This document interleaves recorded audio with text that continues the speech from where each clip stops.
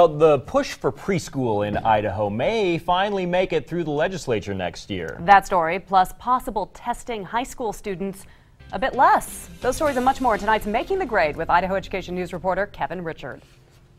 Kevin's back from Making the Grade. You had a chance to attend an early learning conference. I don't know if they called it a summit or not, at the beginning of this week. What came out of that? Well, a really surprising prediction from a key senator, Stephen Thane from Emmett, who's been very involved in education issues. He's vice chairman of the Senate Education Committee, saying he thinks there's a chance that a pre-K bill will pass next session. Now, we've been covering this for years. It has been debated at the legislature for years. It would be really a breakthrough for pre-K advocates if something were to get through, but we'll see. Well, and as you said, Senator Thane has not necessarily been the person who's been on board. He's been a skeptic. He's been very skeptical of how a pre-K program would be structured, how would it affect families and learning in the home. Idaho, one of only 6 states now that doesn't support a pre-K program. Is there any emphasis to how this would even look? Well, that was interesting. The attendees heard from an advocate from Mississippi who was instrumental in passing a pre-K program in Mississippi, and she pointed out ideologically, politically, a lot of parallels between Mississippi and Idaho. What they did was basically, it's sort of a pilot program. It's half funded by the state.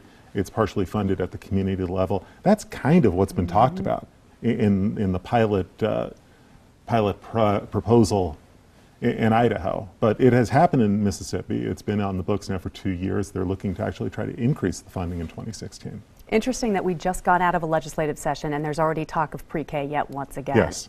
Let's move on to the topic that you wrote about testing for high schoolers and what the State Department of Education is looking to possibly do. Well, what they'd like to do, they're looking at what their alternatives would be, what the state's alternatives would be to the Smarter Balance test that kids are taking even as we speak. So one of the things that they're looking at is there a way to find a test that would serve as a college entrance exam and also serve as a test that would satisfy the Fed's requirements for an end-of-course test for high school kids? Because students are required to take a college entrance exam in order to graduate from high school, and most kids take the SAT because the state pays for that.